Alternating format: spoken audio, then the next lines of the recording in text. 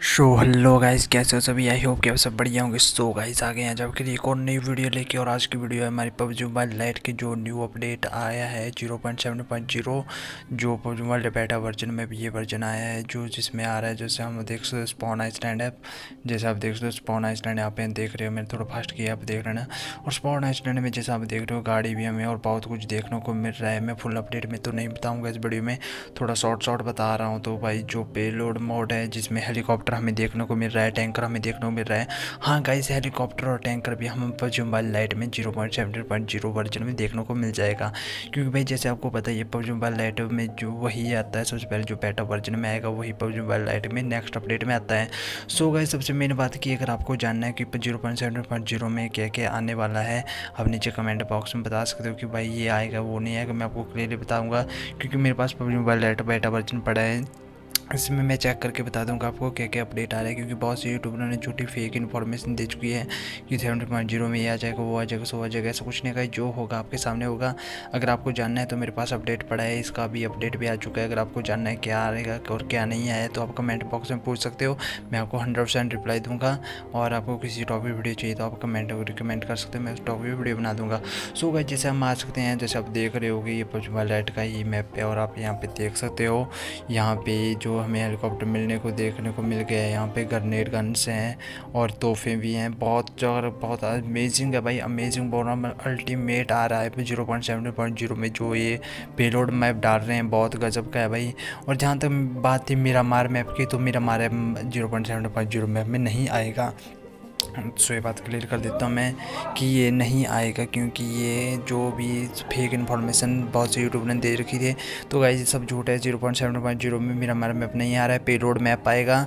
और भी बहुत कुछ इसमें है, क्योंकि मैं अभी पूरा तो नहीं बता रहा हूँ, और शॉर्ट सा बता रहा हूँ कि ऐसा वैसा है, वो भी है सो भी है।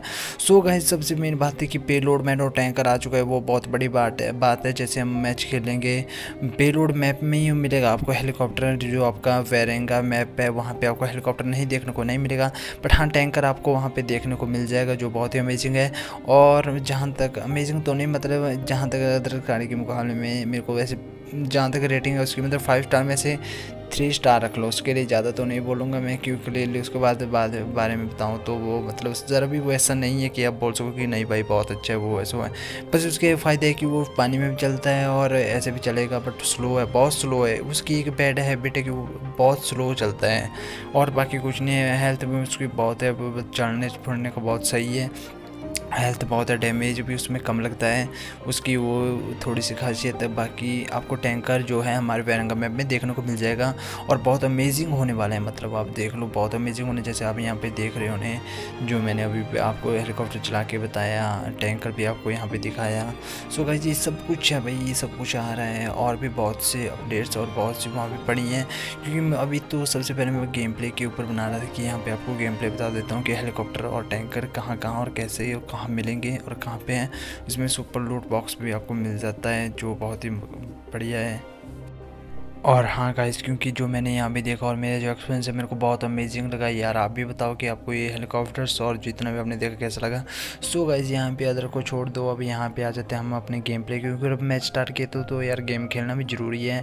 अब मैंने यहाँ पे इतना तो खेल दिया, वैसे मेरा मन नहीं था इसमें खेलने का, बट मैंने अब लास्ट में यार चिकन डिनर कर ही लेते हैं। तो हम हो गए यहाँ से स्टार्ट। फ़िलहाल सामने मैंने अभी 2-4 बंदे मार दिए थे, अब ये था 5वां बंदा जिसे मैं तोप से मारने की कोशिश कर रहा था। थोड़ा सा यहाँ पे रिच होने के कारण ये बच जा रहा था। यहाँ से इसको क्रोचा से हम पेल देते हैं, और इसको पेलने के बाद हम आ जाते हैं यहाँ पे, और यहाँ पे भी हम इस बंदे को पेल देते हैं। तो ये हम लास्ट जोन में पहुँच रहे थे, और लास्ट जोन में भाई अभी बंदे मतलब अब देख रहे थे, मैं पहले प्लेन में था, आपने पीछे रिव्यू देखा होगा, थोड़ा सा जोन था और 43 बंदे अलाइव थे भाई। ये इसमें फंसे थे कि बंदे बहुत ज़्यादा बचेंगे इसमें, लास्ट जोन तक बहुत बंदे बच जाते हैं।